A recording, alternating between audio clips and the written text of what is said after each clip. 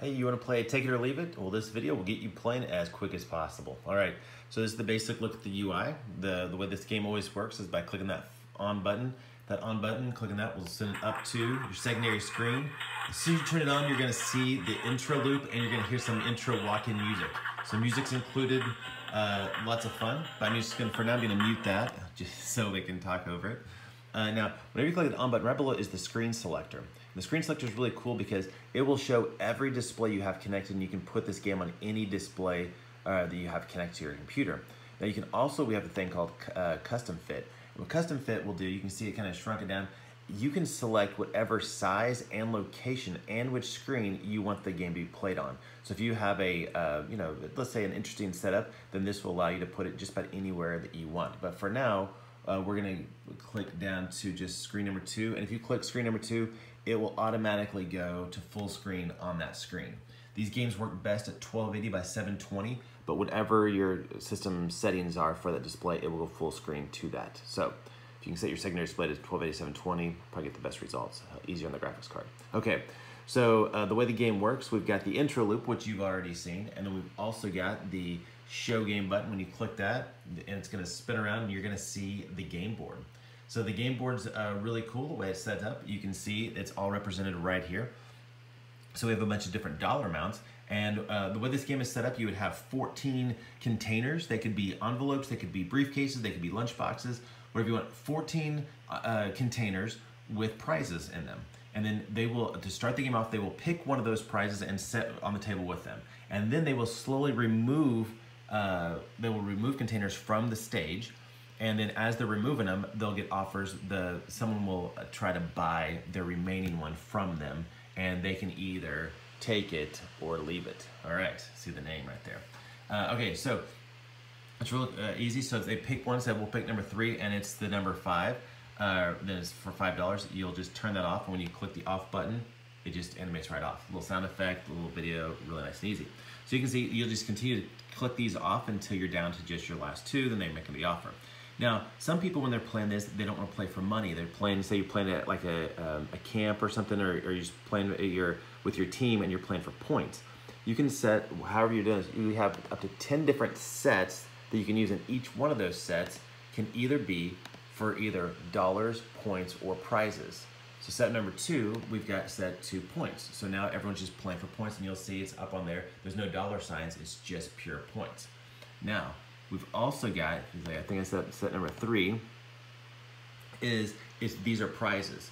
Now these are just random things. So like you want the top ones to be not so good, and your best ones down here where the $1,000 was in the original.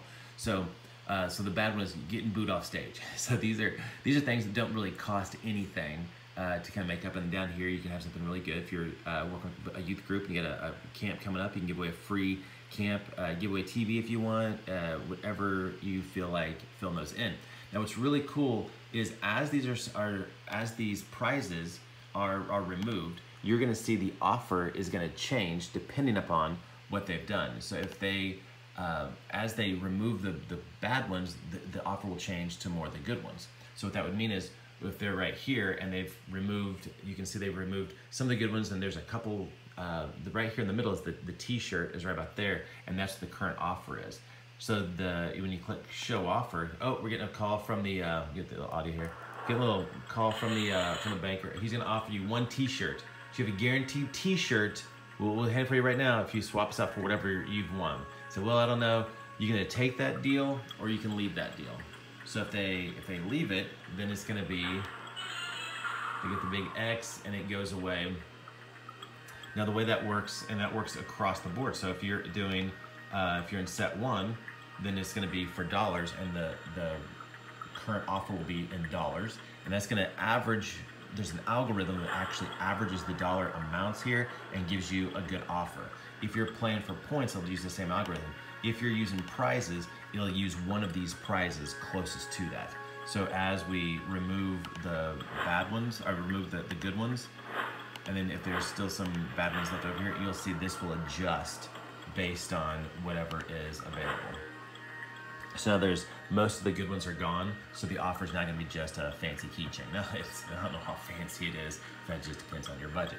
So anyway, so that's how it all works. When it's when you finally get down to as you're moving, you can just keep making. You can show the offer. Oh, we get a phone call. It looks like you've got an offer for a snow globe. So do you want to? We can give you a guaranteed snow globe right now, or do you want to keep going for it and see if you've won that hoodie? Whatever. That's the next best thing up there. So if they say take it, then Yahoo. Big celebration. All right, you won a snow globe. Great job. Thanks for playing. Here's your snow globe. Have a fantastic day. And then they can go on out. Now, I will just tell you this.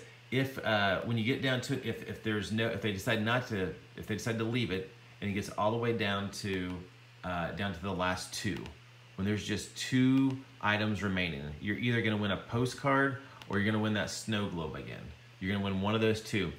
When they open the last one, if you see what they won, click on the other one. So if you see, if they open their case and they did in fact have the snow globe, then you just click on postcard and it knows that that's what they finally won, and it will do the big celebration that way as well. So that's how you would do it when it gets down to just the final 2. So it automatically does the calculations for you. So so that's the whole game. We got an intro loop here. The music is included.